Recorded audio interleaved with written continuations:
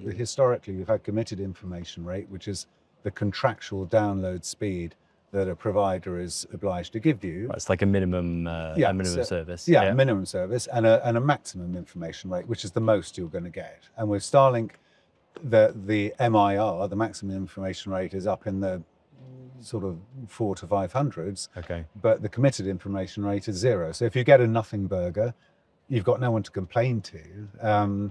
And that's one aspect of it that you also need to take into account. But also, what do you have to back it up? At the moment, there's new low Earth orbit constellations being launched. Amazon Kuiper is still a couple of years down the road.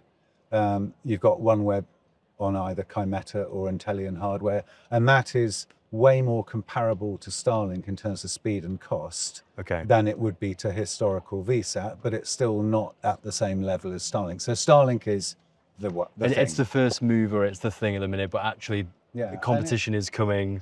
There are other solutions catching up and really giving the run for the money.